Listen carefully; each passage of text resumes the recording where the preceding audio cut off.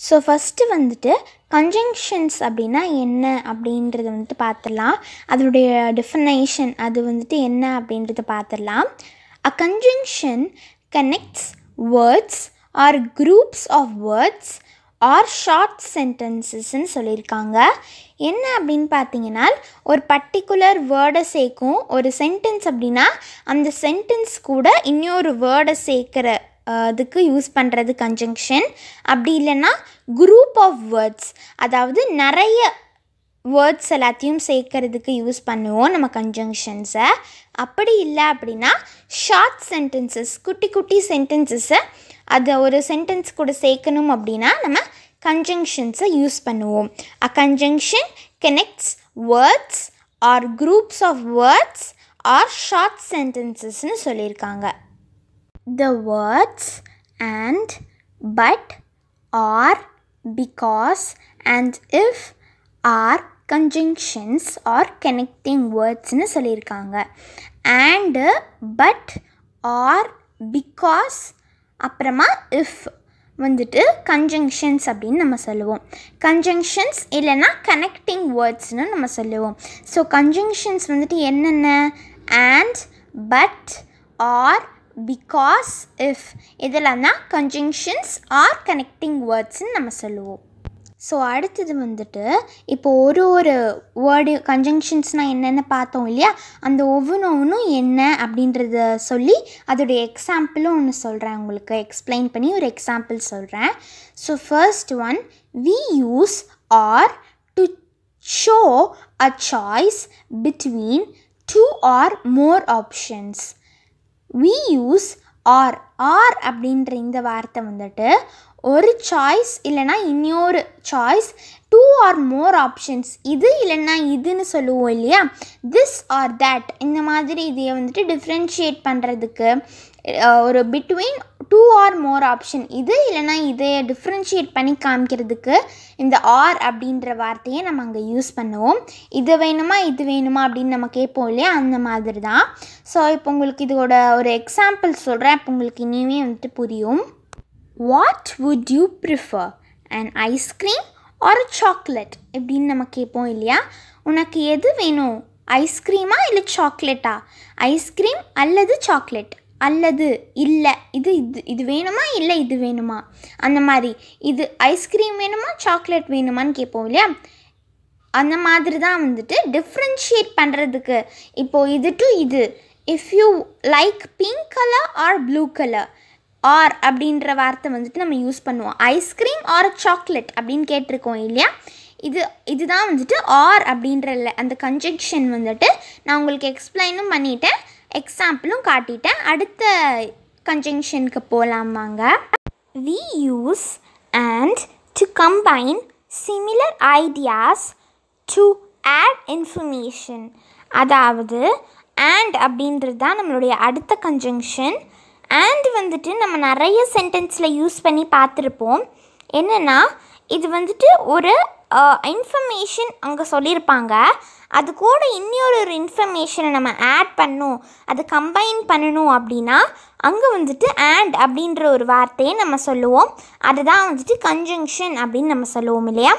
இப்போது ஒரு சென்டென்ஸ் நம்ம சொல்கிறோம், அந்த சென்டென்ஸ் கூட இன்னொரு இன்ஃபர்மேஷன் ஆட் பண்ணணும் அப்படின்னா அது கம்பைன் பண்ணணும் அப்படின்னு வந்துட்டு பார்த்தீங்கன்னா அந்த கம்பைன் பண்ணுறதுக்கு வந்துட்டு நம்ம ஒரு வேர்டு அங்கே யூஸ் பண்ணுவோம் இல்லையா? அதுதான் வந்துட்டு and அப்படின்ற கன்ஜங்ஷன். ஸோ இதுதான் வந்துட்டு and. இதோடைய எக்ஸாம்பிள் வந்துட்டு நான் இப்போ உங்களுக்கு இன்னொன்று சொல்கிறேன். This Friday is a holiday and I would like to go to the fair அப்படின்னு இங்கே சொல்லியிருக்காங்க. என்னென்னா இந்த ஃப்ரைடே வந்துட்டு ஹாலிடே, அதனால் எனக்கு வந்துட்டு and I would like to go to the fair, ஓகேவா அப்படின்னு நம்ம அங்கே சொல்லியிருக்காங்க. ஸோ இங்கே ரெண்டு சென்டென்ஸ் இருக்குது. This Friday is a holiday, அதுக்கு இது வந்துட்டு ஒரு சென்டென்ஸ். இன்னொரு சென்டென்ஸ் வந்துட்டு I would like to go to the fair அப்படின்னு ரெண்டு சென்டென்ஸ் இருக்குது. இப்போ இந்த ரெண்டு சென்டென்ஸையும் நம்ம கம்பைன் பண்ணணும் அப்படின்னா this Friday is a holiday and I would like to go to the fair அப்படின்னு நம்ம சொல்லலாம். and அப்படின்ற வார்த்தை, அதாவது and அப்படின்ற அந்த கன்ஜங்ஷனை நம்ம அங்கே ஆட் பண்ணலாம். So this Friday is a holiday and I would like to go to the fair. I would like to go to the fair அப்படின்றது இங்கே வந்துட்டு ஒரு ஆடட் இன்ஃபர்மேஷன் இல்லையா. திஸ் ஃப்ரைடே இஸ் ஹாலிடேன்னு ஒரு இன்ஃபர்மேஷன் இருக்குது. இது கூட ஒரு ஆடட் இன்ஃபர்மேஷன் தான் I would like to go to the fair. So இதுதான் வந்துட்டு and அப்படின்ற கன்ஜங்ஷனுடைய எக்ஸ்ப்ளனேஷன் அண்ட் எக்ஸாம்பிள். நம்ம அடுத்தது கன்ஜங்ஷனுக்கு போகலாம் வாங்க. ஸோ நம்மளோட அடுத்த கன்ஜங்ஷன் வந்துட்டு பட் அப்படின்ற வார்த்தை தான். So we use but to show a difference or an opposite idea. So என்ன அப்படின்னு பார்த்தீங்கன்னா, இப்போ ஒரு சென்டென்ஸ் எடுத்துக்கோங்க. I am tired but I want to play. So இங்கே என்ன சொல்லியிருக்காங்க, எனக்கு டயர்டாக இருக்குது ஆனால் எனக்கு விளையாடணும் அப்படின்னு நம்ம அங்கே சொல்லியிருக்கோம். I am tired but I want to play. இங்கே பட் அப்படின்ற வார்த்தையை நம்ம யூஸ் பண்ணியிருக்கோம் இல்லையா. இங்கே 2 சென்டென்ஸ் இருக்குது. I am tired, I want to play. ஓகேவா, 2 சென்டென்ஸ் இருக்குது. என்னென்ன அது? I am tired, I want to play. I am tired but I want to play. இது ரெண்டுத்தையும் கம்பைன் பண்ணுறதுக்கு யூஸ் பண்ணியிருக்கிற ஒரு வார்த்தை தான் பட்டு இல்லையா. இங்கே வந்துட்டு ஆப்போசிட் ஐடியாவை நம்ம சொல்லியிருக்கோம். எனக்கு டயர்டாக இருக்குது அப்படின்றது ஒரு சென்டென்ஸ், ஒரு ஐடியா. இன்னொன்று I want to play but I want to play. அவனுக்கு வந்துட்டு டயர்டாக இருக்குது ஆனால் எனக்கு வந்துட்டு விளையாடணும்னு நம்ம சொல்லுவோம் இல்லையா, அந்த மாதிரி தான். ஸோ பட் அப்படின்றது to show a difference or an opposite idea. So இப்போ இதுக்கு வந்துட்டு ஒரு எக்ஸாம்பிள் பார்க்கலாம். Rohan plays well but he is an impatient player. So இந்த சென்டென்ஸில் வந்துட்டு ரோஹன் நல்லா விளையாடுவான் ஆனால் அவன் வந்துட்டு ஒரு இம்பேஷண்ட் பிளேயர்னு சொல்லியிருக்கோங்க.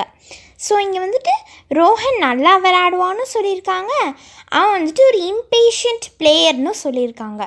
ஸோ இது வந்துட்டு 2 ஐடியாஸ் வந்துட்டு அங்கே இருக்குது.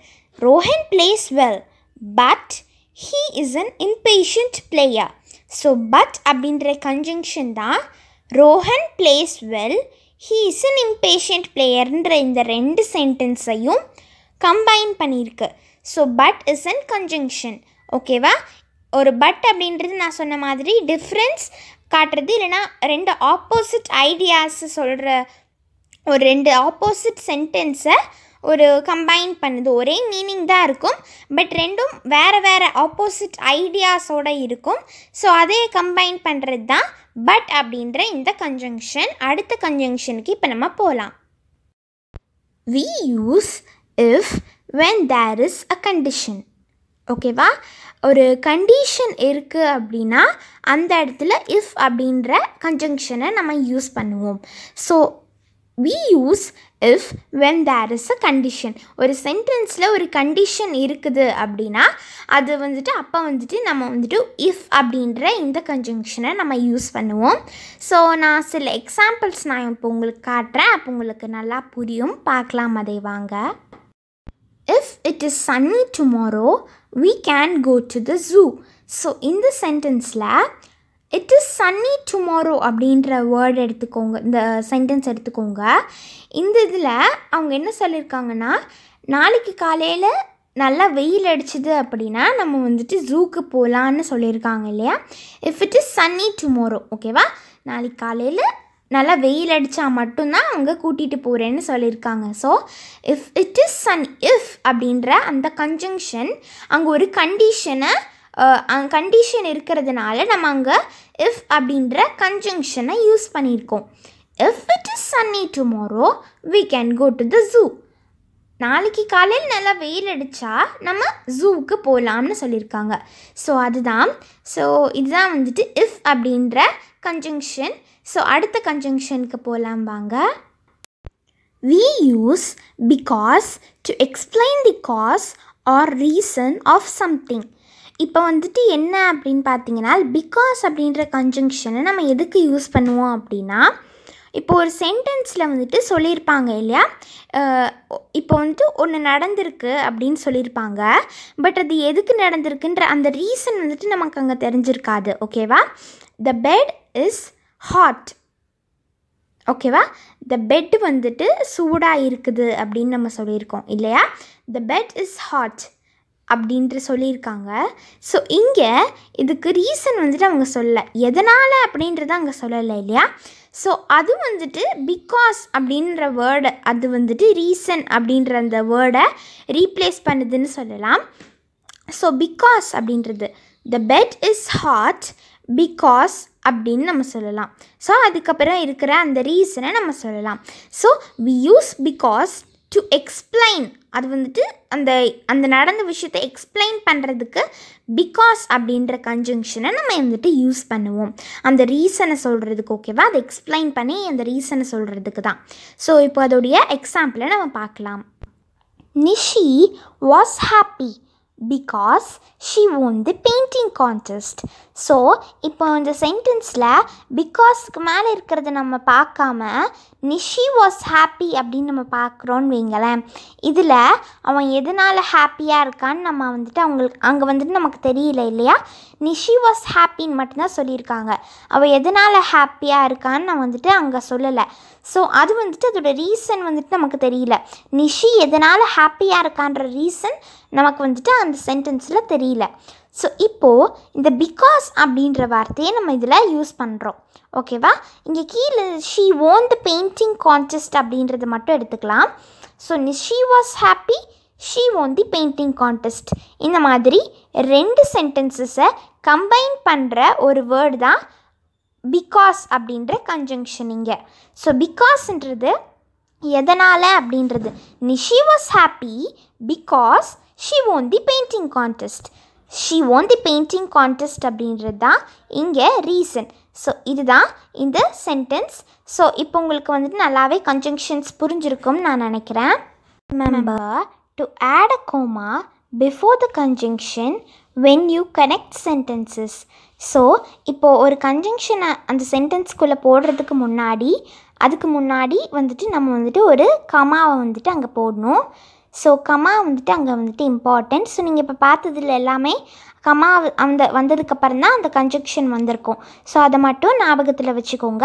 ஸோ அவ்வளோதான் இந்த வீடியோ. தேங்க்யூ ஃபார் வாட்சிங் திஸ் வீடியோ.